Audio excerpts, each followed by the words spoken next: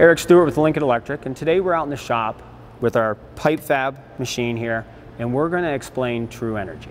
Okay, so the conventional way of calculating what is kilojoules per inch is by taking amps times volts times 60 divided by travel speed times 1,000. So that's what the calculation we used to use with some of the traditional processes such as TIG, stick, and CV-MIG.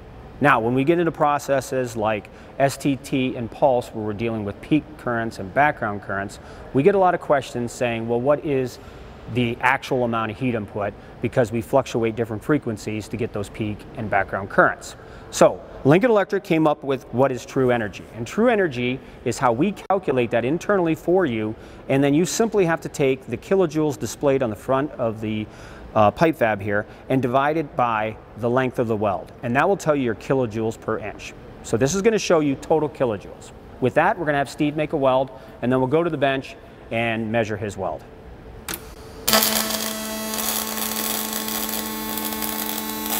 So on the front of the UI here, on the pipe fab, you will see we have amps and we have volts, but more importantly, we see true energy right here.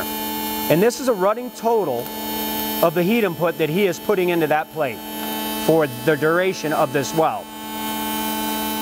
Another key thing to note here is we also record time. So if we look here, we're going to see that we have 150.2 kilojoules. So if we go over to the bench, Steve, could you hold the tape measure for us? So we had 150.2 kilojoules, and that's divided by what is 6 inches. So that gives us 25 kilojoules per inch. Okay?